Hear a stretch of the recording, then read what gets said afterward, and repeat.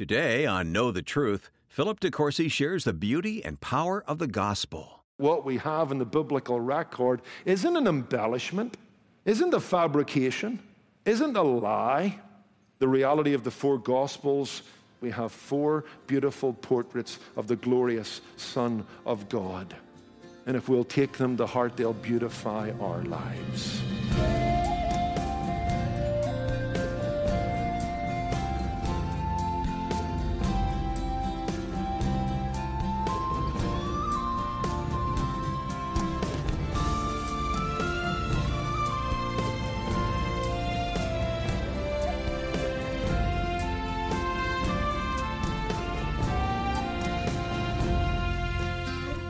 In our world today, there are plenty of urban legends, and now with the internet, we can quickly and easily check the facts about any story we hear.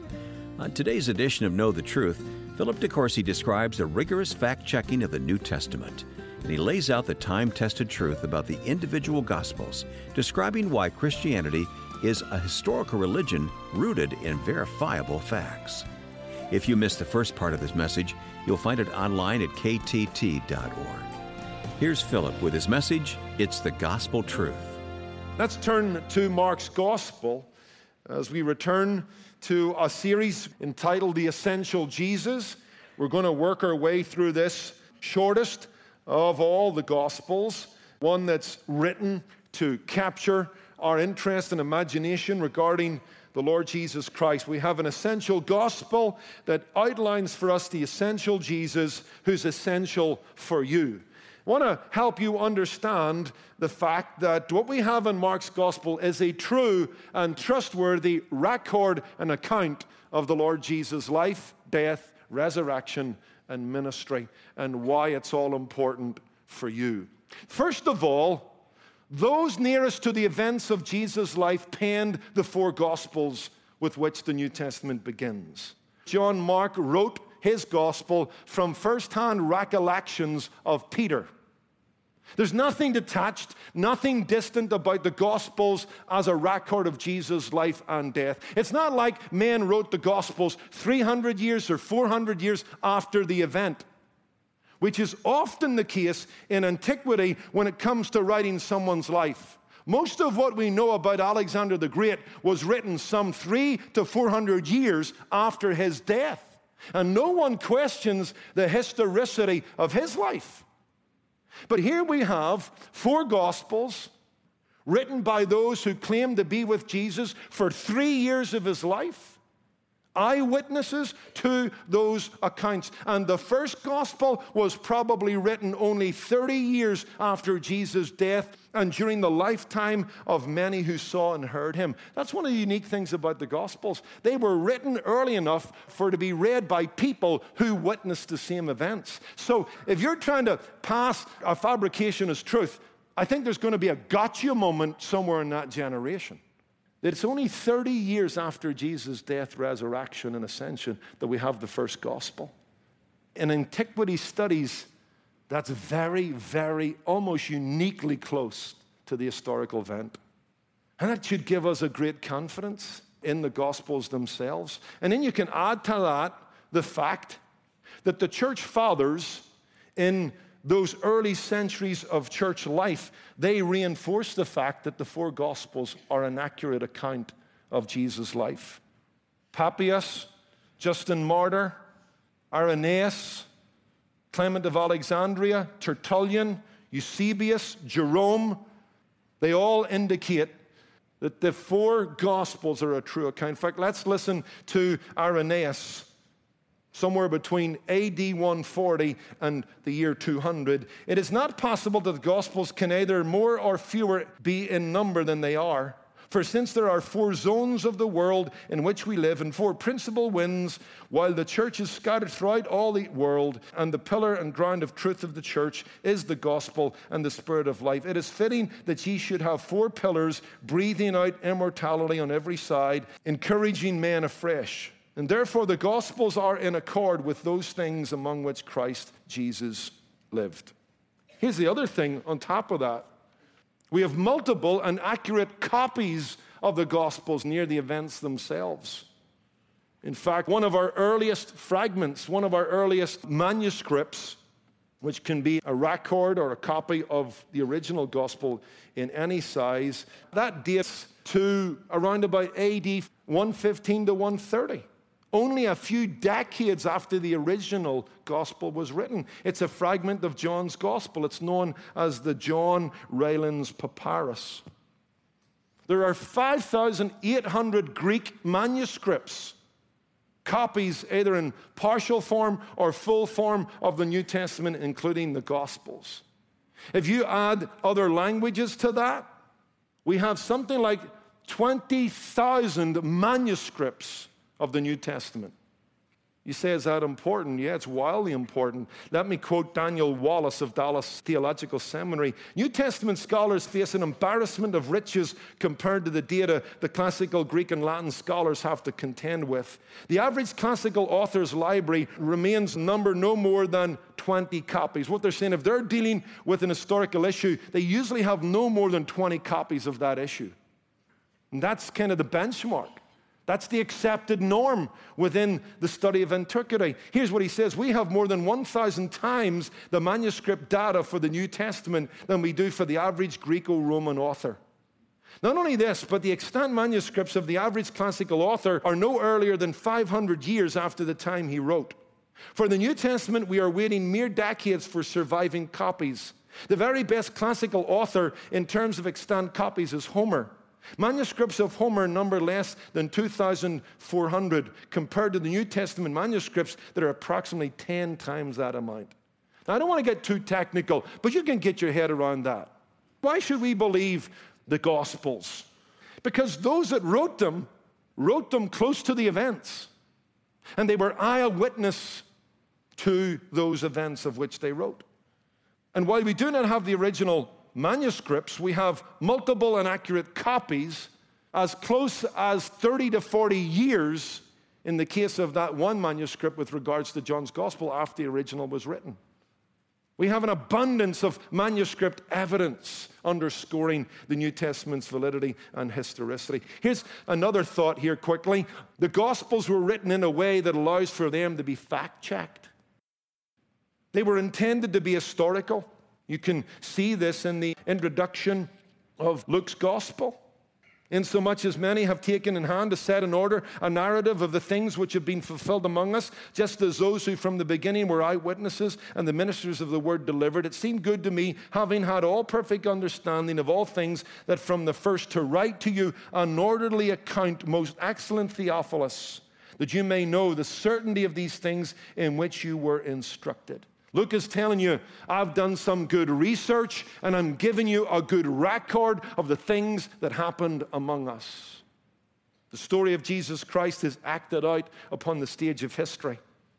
In fact, in Acts 26, verse 26, the early apostles made this argument to the unbelieving world. None of this was done in a corner. We're an open book. The gospel story's an open book. Fact check it. Look at it. We've documented it. We're telling you who he was, what he came to do. The Bible puts its head on the chopping block, so to speak. The Bible writers give us enough historical rope with which to hang them if they're fraudulent. Because throughout the Gospels, there's 31 different historical characters mentioned, places, times, customs. And that's very important. Christianity is an historical religion rooted in verifiable facts. You read the Gnostic Gospels, that's mythical. It's not rooted in history. The Gospels are rooted in history, and you can fact check. It's dating, it's places. Remember that story in John 5 where Jesus heals the man by the bathing pool? And in describing that scene, he talks about 5 pillars. And for years, archaeologists couldn't find those 5 pillars. And there was great doubt cast upon the historical record of John. Until recently, they found that pool and the 5 columns that are there. The Bible invites you to check it. Here's another argument, moving quickly, what I call the credibility argument. In continuing to make a good and growing case for the reliability and trustworthiness of the Gospels, I want to argue for their credibility based on internal and external evidence. First, we have the character of the witness accounts themselves. The writers are quite upfront regarding the fact that they want to give you and me a true witness account of what happened during that time of Jesus' life, death, burial, resurrection. In fact, in the Gospel of John, the words truth and related words, you'll find them 48 times. The word witness and related words like testify, you'll find 47 times. What's the Gospel of John all about? It's all about giving us a true witness to the life of Jesus Christ. The Gospel writers are clear. Hey, we want you to know we are intending to give you a true account. They had been with him for 3 years. They had watched him teach, do the miracles that indeed they record. They were eyewitnesses. We read just one example of that would be 1 John 1 verse 1, where John, who wrote the gospel and wrote 3 epistles, tells us that he saw and handled the word of life. Peter, who's the source of Mark's gospel, according to our argument last week, well, according to 2 Peter 1 verse 16, verse 17, he says, hey, our gospel's not the product of cunning fables that we devise. No, we saw his majesty on the mountain. The Gospels are not myths, not legends. They are first-hand accounts of the life, death, and resurrection of Christ. In fact, Norman Geisler, in a very helpful book on the New Testament, says this: the Gospels show every sign of authenticity. They are vivid, fresh, unembellished, detailed, self-incriminating, diverse, but mutually confirming in their accounts. Then he goes on to say this as an argument. The writers made no attempt to harmonize their accounts. They included material that put Jesus in a bad light. They left many difficult passages in their text. They retained many self-incriminating details. They included many demanding sayings of Jesus. They distinguished their words from his. They did not deny their testimony under threat of death. They claimed their record was based on eyewitness accounts. They had women witnessing the resurrection before men. They challenged their readers to check out the facts. They discard long-held Jewish beliefs overnight, and they include some 30 historical characters in their accounts. He's given you a kind of prism, a paradigm with which to come to this and go, are these fabrications? I mean, if you're going to write a fabrication, something that's embellished, is that the kind of story you would write? And is that the way you would write it? Not likely. And then you have the outside sources confirming the record of the gospel. Jesus was no phantom. The gospel account is no fairy tale. You can go to Jewish and Roman sources, and indeed, if you read their writings, you'll be given an outline form of the gospel without ever opening your Bible. Roman authors like Tacitus, Suetonius, Pliny. Then in the Jewish world, you've got Josephus and writings within the Talmud itself. When you read those, you'll find out that Jesus' mother was named Mary. You'll find out that his conception was irregular. He was a renowned teacher. He acted in supernatural ways. His title was Messiah. He was executed. He was proclaimed by his followers to be raised from the dead. And he was worshipped as God by those who belonged to the church. That's outside sources. There's nothing mythical or legendary about the accounts that we have in the Gospels. Here's the last one, what I call the credulity argument. The credulity argument. I want to argue, as I have, that the Gospels are a faithful rendition of Jesus' life. And I would argue that the alternative view requires more faith to be believed in than belief in the Gospels themselves.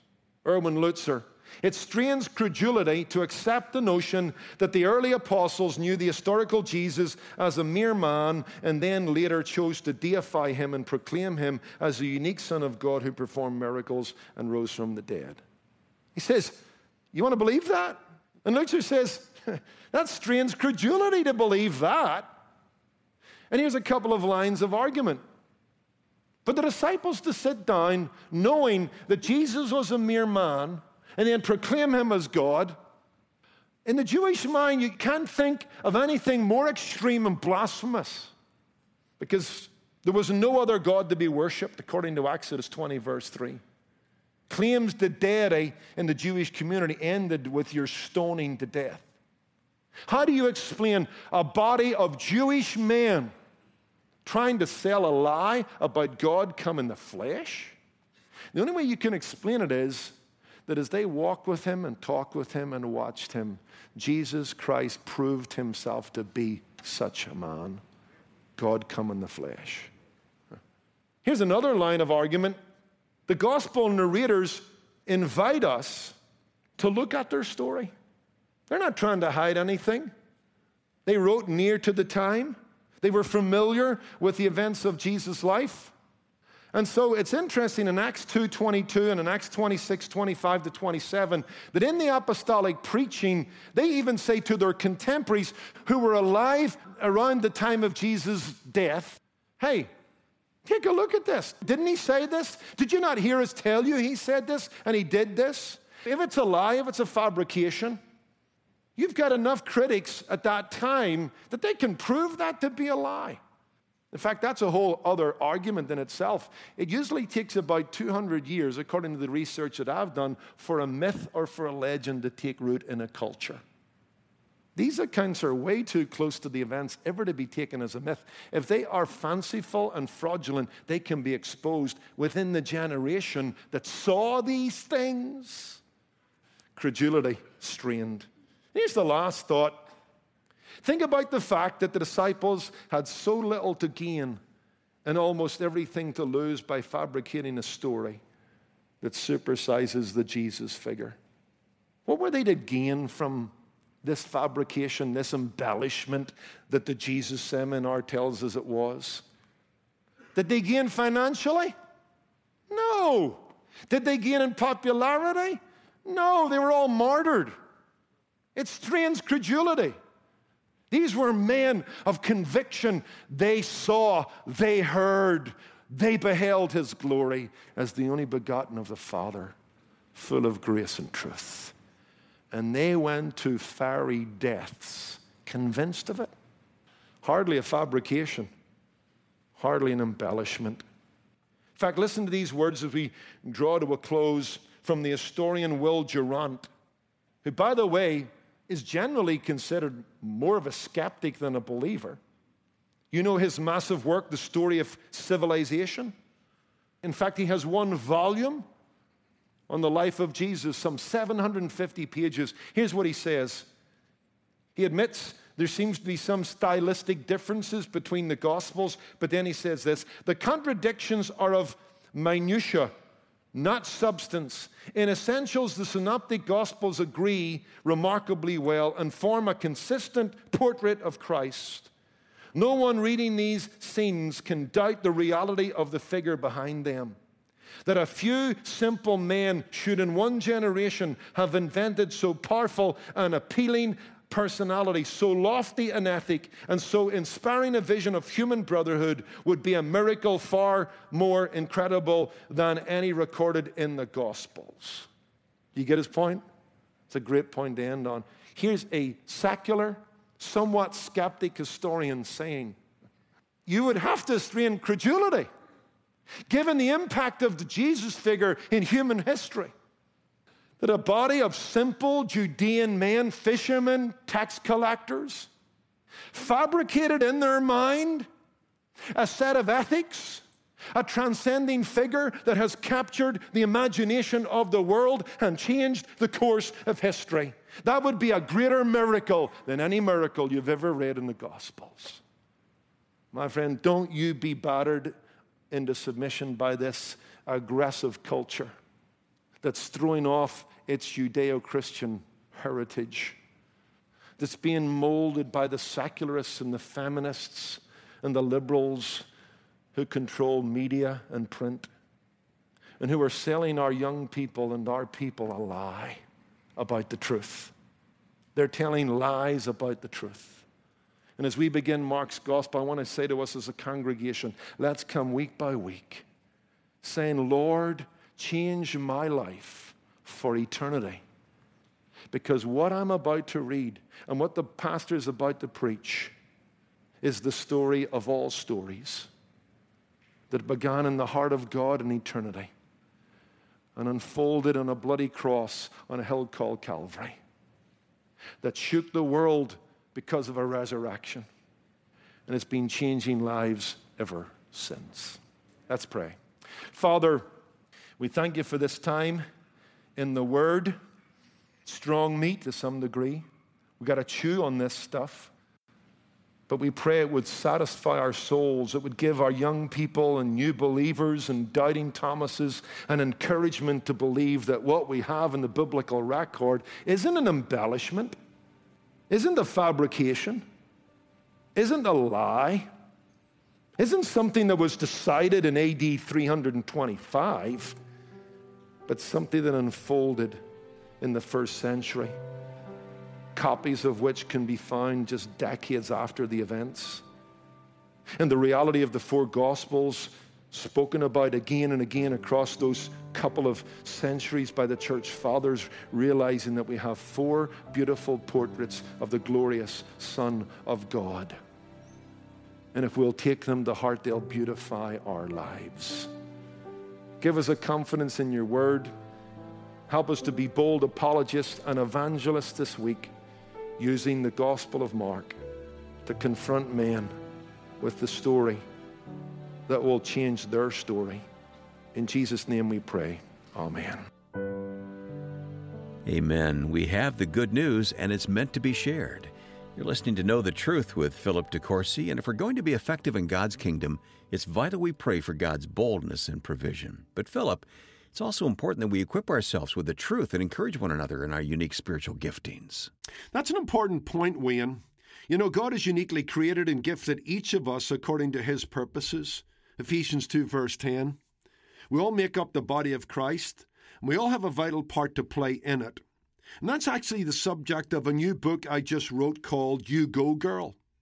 More often than we would like to admit, women have been limited and constrained in the exercise of their spiritual gifts and the fulfillment of their calling in Christ within the church.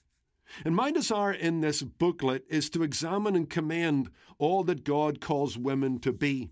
In addition to being wives and mothers and homemakers, single and married women alike have a valuable and essential role in building up the body of Christ. That's what I've tried to get across in the book. I've tried to strike a balance. As a complementarian, I challenge myself that often I express my complementarianism in the negative, what women can't do within the church, rather than the positive, what God has called them to do.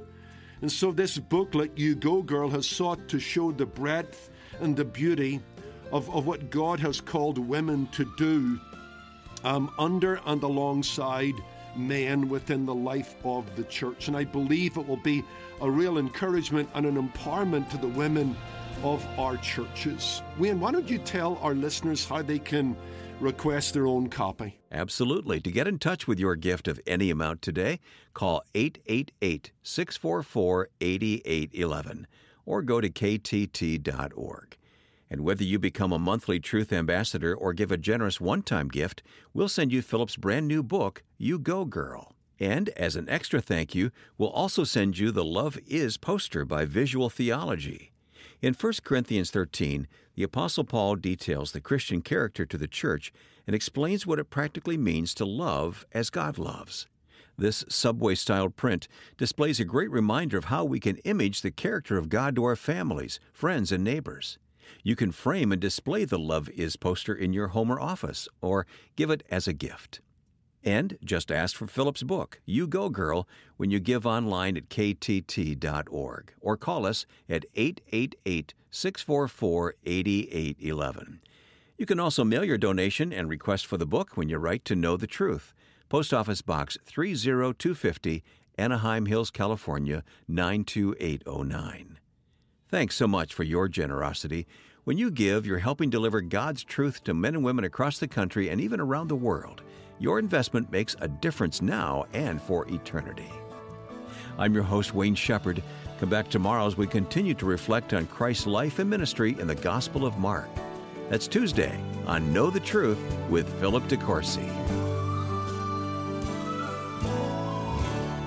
Today's program was produced and sponsored by Know the Truth Incorporated. Jesus said, "You shall know the truth, and the truth shall make you free."